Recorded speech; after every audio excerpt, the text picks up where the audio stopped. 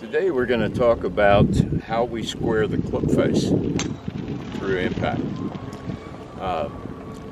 I use what's called centripetal force. That's with a P, not centrifugal force. Centripetal force is a force toward the center of a circle. And I'm going to demonstrate. I teach a relaxed golf swing. I want the small muscles to be very relaxed. I want the hands to be soft on the golf club. That relaxes the wrists and relaxes the forearms.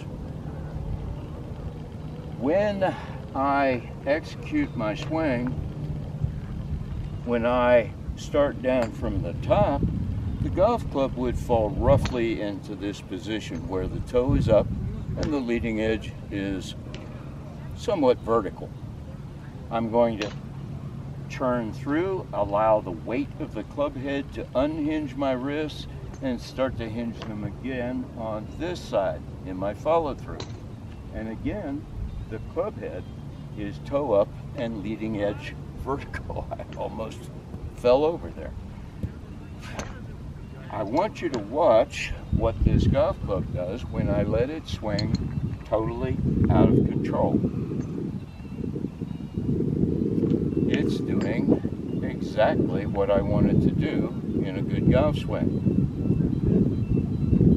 The toe is in effect heavier than the heel in relation to its center of gravity because it's further from its axis, the shaft.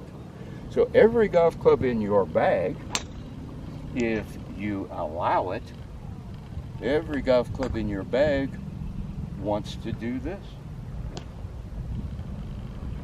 If my club face is open through impact, it's because I didn't allow centripetal force to turn the club face.